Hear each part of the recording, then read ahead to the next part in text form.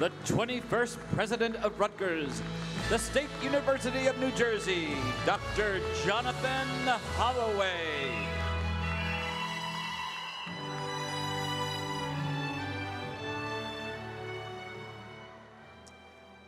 Good morning, everybody. What a glorious, glorious morning it's turned out to be.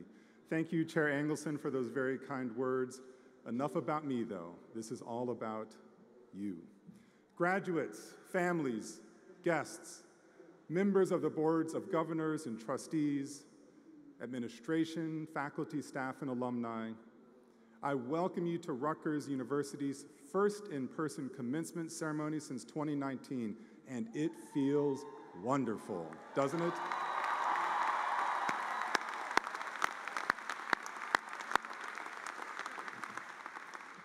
I love seeing so many people on the field and so many more in the stands. Now, I will confess that I'm a total fan of the pageantry associated with commencement celebrations. All of the ritual, the solemnity, the music, the balloons, the photographs, the traffic jams, the lost parking registrations, the uninvited guest who orders the most expensive meal at the celebration dinner, the toddlers' meltdowns, the parents' meltdowns. It all makes for one glorious and memorable day, and it is a glorious and memorable day, especially when we think of all those other days that preceded this one. I'm not going to belabor the challenges of your individual journeys. The specific contours of those paths are for you to know. But I will acknowledge the fact that you successfully navigated the most uncertain moments in higher education's history. Because you have arrived here, despite everything that stood in your way, I feel comfortable asking you to give a little bit more of yourself before I confer your degrees upon you. To that end, I have 3 requests. The first request: even though there are tens of thousands gathered here in person, I ask you to take a private moment and think of someone who isn't able to be here today. We don't need to know the reasons why. They will range from the mundane to the tragic, but you will know the reason. Speak their name to yourself in a moment of silence so that you and they can spend some part of this day together.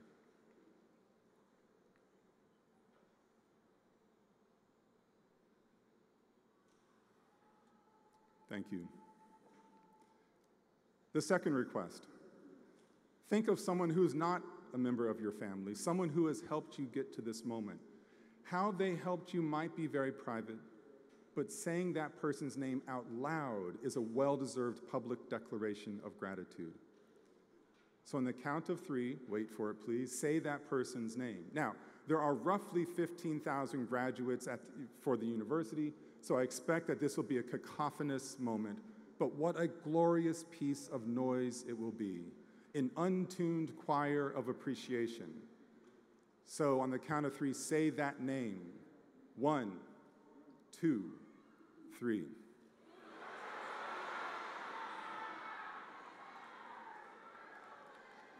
Now, everybody out there is wondering, was my name said? Was that name said? Finally, each of you knows that you are here because of hard work, brain power, determination, and a mixture of prayers, tears, and laughter. And no, graduates, I'm not talking about you. I'm talking about your mothers, your fathers, your aunts and uncles, your completely annoying brothers and sisters, your sweet abuelita who always had a piece of candy in her purse, or perhaps your abuelito who was generous with unsolicited life advice, your nephews and nieces, and in some cases, your children. All of them have been part of the support network that helped you get here. And this leads me to the final request. Thank them, and do it with unabashed enthusiasm. Let your accomplishment be theirs as well. Stand up, stand up. Find them in the stadium, shout their names, show your love.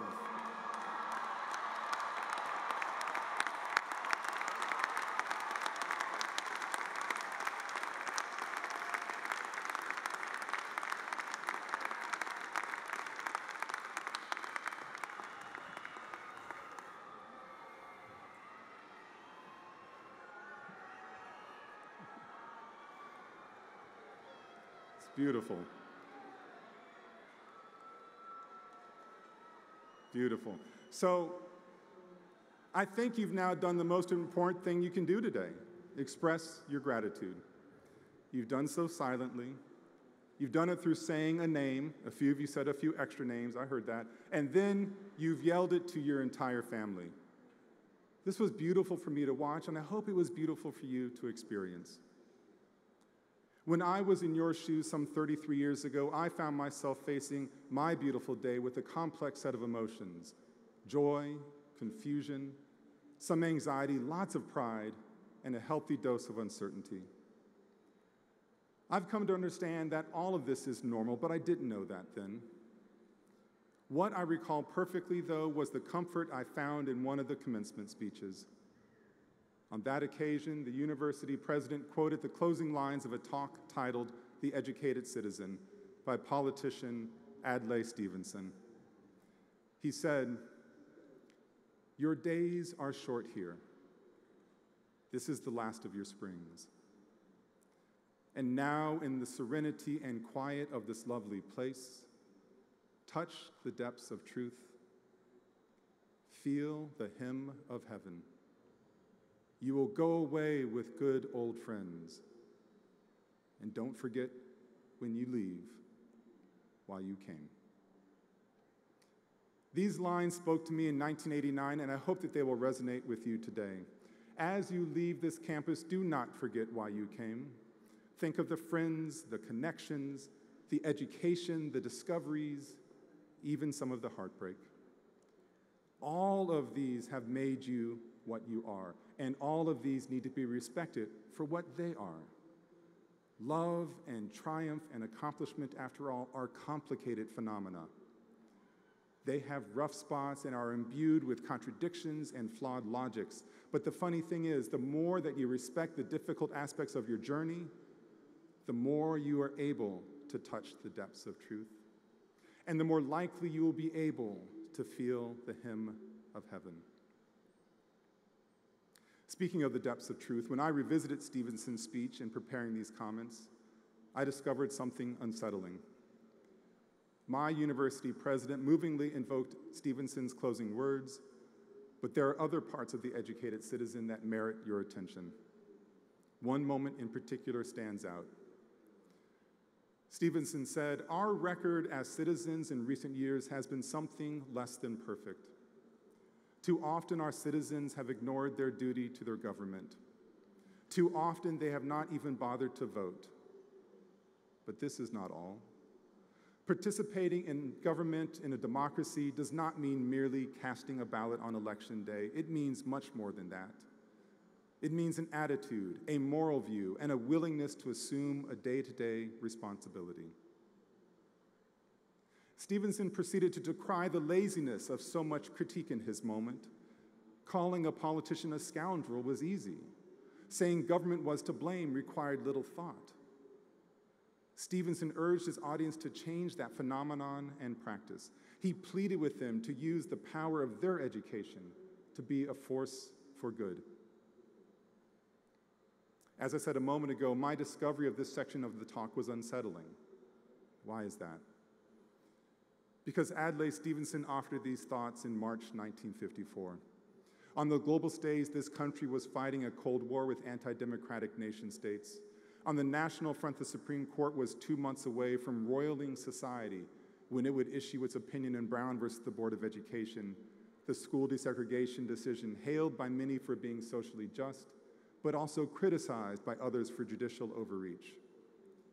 While so much has changed and changed for the better since 1954, an honest assessment of this moment shows us that the past was prologue. Whether our attention today is focused on international hotspots or whether we are trying to determine how local landscapes might change in the wake of looming Supreme Court decisions, we cannot deny that we are facing a myriad of challenges. My question to you is this: what are you going to do about it? Adlai Stevenson asked his audience the same thing, encouraging every one of them to become actively engaged. 68 years later, I echo that request. I'm not going to tell you what position to take. But I worry for democracy if you choose to sit by idly, solely speaking via social media about the latest outrage and finding fleeting self-satisfaction in subsequent likes and possibly hashtag virality. I beg of you, augment your socially mediated life by being an educated citizen. Fight for your values in person. Register to vote, then actually vote. Help others register to do the same, then fight for the right to have easy access to the voting booth.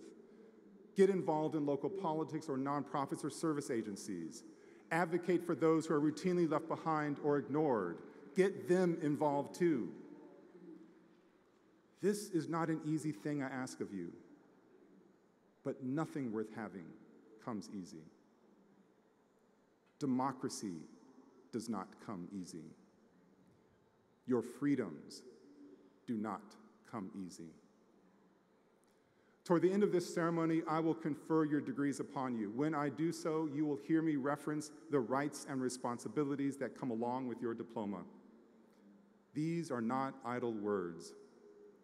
As Rutgers alumni, you will have the rights that accompany being a member of this very special community, but you will also have the responsibilities of upholding the best aspects of that community in order to make it better, more robust, more accessible, more inclusive, more prestigious, more accountable. Accepting these responsibilities as a condition of benefiting from these rights is what educated citizens do. Graduates, I have asked a lot of you in these closing moments, but I know you're up to the task. After all, you have proven to me time and again that you can handle anything placed in front of you. This has been a joy to watch and an affirmation of your talents and potentials. As you carry Rutgers with you into the world, hold your head up high. Remember everyone who helped you along the way. Reach out to help those who need a bit more assistance. And finally, touch the depths of truth. Feel the hymn of heaven. You will go away with good old friends. And don't forget when you leave, why you came. Congratulations, class of 2022.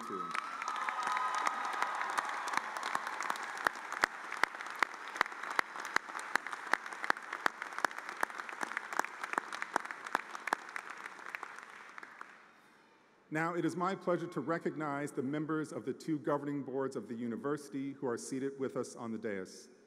They join us in congratulating our graduates and their families on the academic achievements we celebrate today. So members of the Board of Governors and Board of Trustees, please stand up.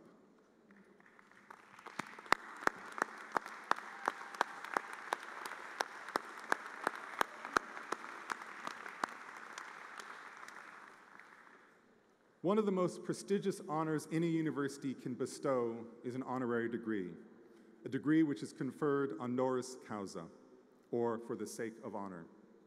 Through this public action, Rutgers acknowledges individuals whose exceptional achievements support the ideals of the university and serve as an example for our students, alumni, and society.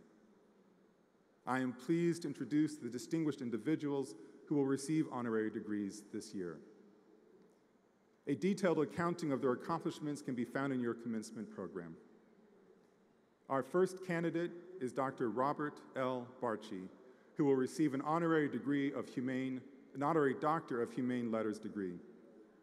Dr. Barchi, welcome back to Rutgers Commencement.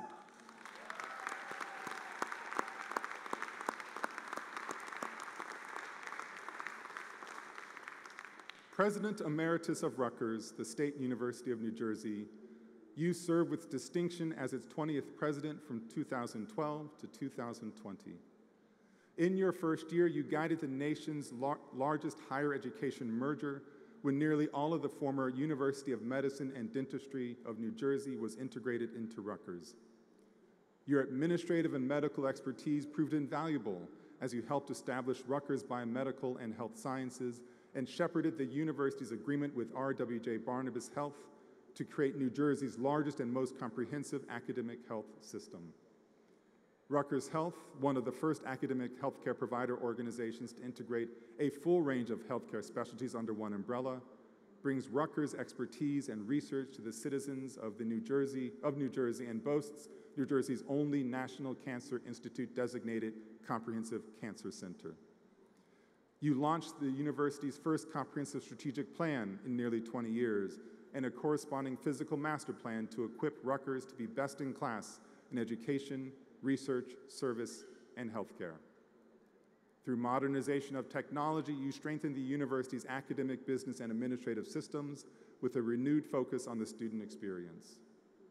Under your leadership, Rutgers achieved its first billion-dollar fundraising campaign and completed more than $2.5 billion in capital projects, including the Honors College at Rutgers, University New Brunswick, and signature academic buildings on all campuses. Rutgers is deeply grateful for your immeasurable contributions to elevate the visibility and prestige of the university. Dr. Barchi, please join me at the podium.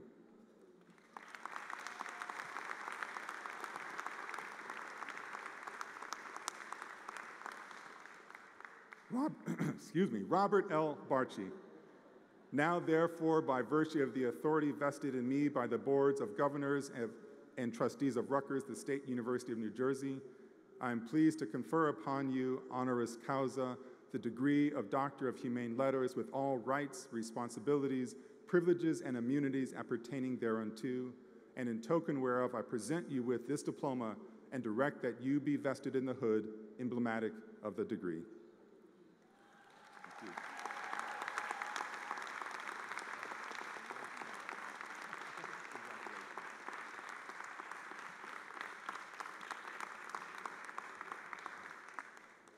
Our next presentation is an honorary Doctor of Science degree, which will be presented to Dr. April Joy Erickson.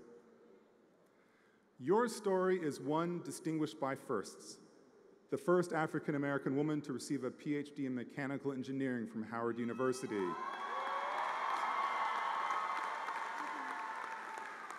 Calm down, folks, there's more. The first African-American female civil servant to earn an engineering PhD at the NASA Goddard Space Flight Center. And the first person of color to receive the Washington Award from the Western Society of Engineers. During your almost 30-year tenure with NASA, you have made noteworthy contributions as an aerospace engineer, technologist, project and program manager, and executive. Among your many accolades, you have been named one of the most powerful women engineers by Business Insider.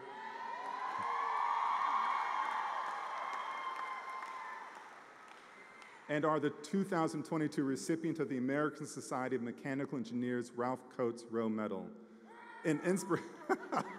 You literally don't know what that medal is. But I love your enthusiasm.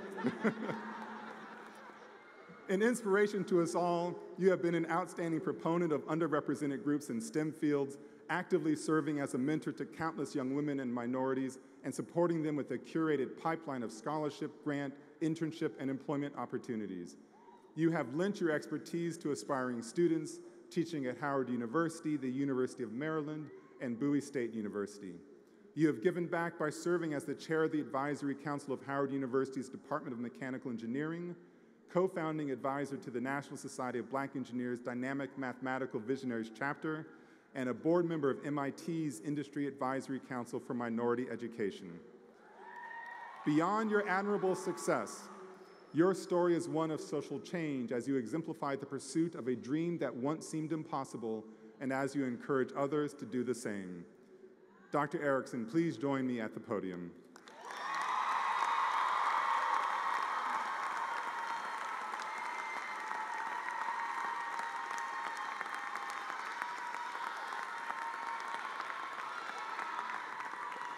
April Joy Erickson. Now, therefore, by virtue of the authority vested in me by the boards of governors and trustees of Rutgers, the State University of New Jersey, I am pleased to confer upon you honoris causa, the degree of Doctor of Science, with all rights, responsibilities, privileges, and immunities appertaining thereunto. And in token whereof, I present you with this diploma and direct that you be vested in the hood emblematic of the degree.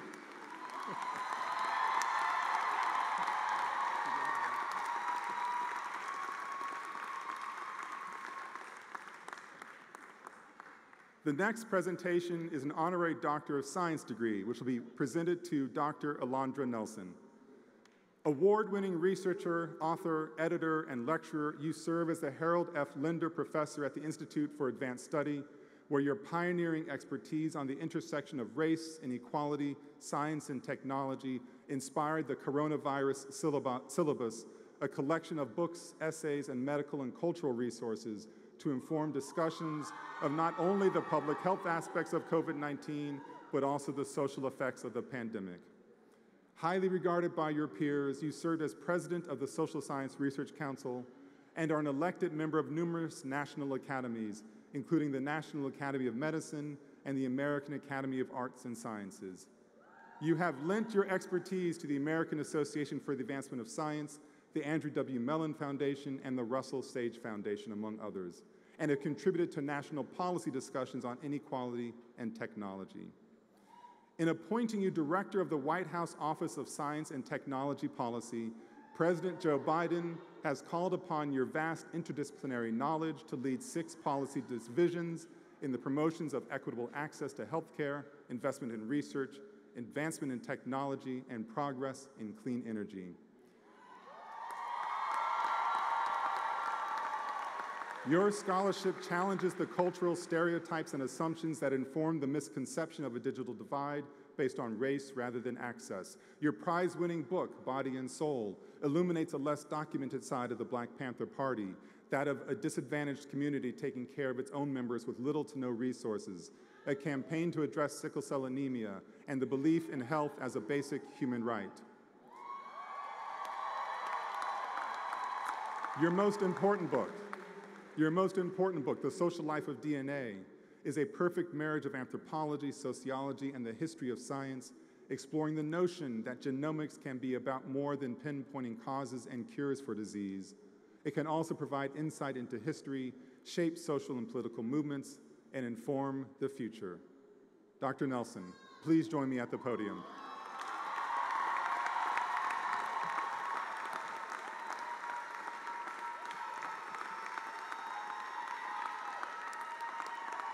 Alondra Nelson, now therefore by virtue of the authority vested in me by the boards of governors and trustees of Rutgers, the State University of New Jersey, I'm pleased to confer upon you, honoris causa, the degree of Doctor of Science with all rights, responsibilities, privileges, and immunities appertaining thereunto. And in token whereof, I present you with this diploma and direct that you be vested in the hood, emblematic of the degree.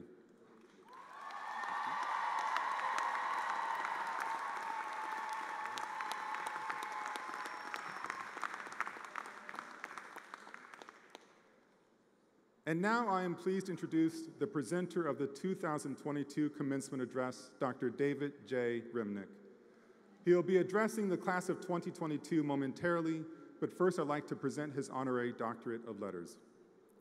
Son of New Jersey, author of 6 books, it's a rounding applause of 1. Author, son of New Jersey. There we go. Author of 6 books, an esteemed journalist, you are frequently called upon to provide expertise and insight into the psyche of Russian leadership, past and present. Born from your on-the-ground reporting in Russia as Moscow correspondent for the Washington Post, your George Polk Award and Pulitzer Prize-winning book, Lenin's Tomb, deftly weaves historical research and eyewitness accounts and has become an authority on 75 years of communist rule and its collapse. Your books have chronicled the lives of former President Barack Obama, Muhammad Ali, and other notable figures in history, compellingly portraying their personalities and the backdrops within which their stories take place. You have contributed to the New York Review of Books, Vanity Fair, Esquire, and the New Republic, have been a visiting fellow at the Council on Foreign Relations, and have taught at Princeton University and Columbia University.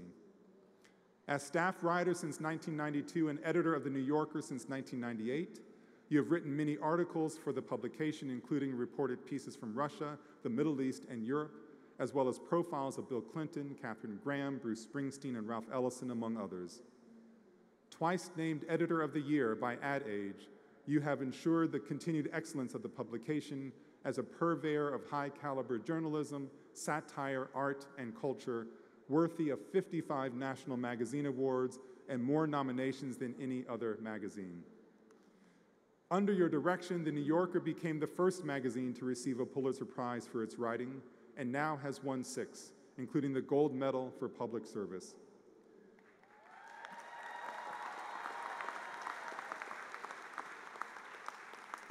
In your role as the host of the New Yorker Radio Hour, your sphere of influence reaches far and wide to educate and enlighten your audience. Mr. Remnick, please join me at the podium.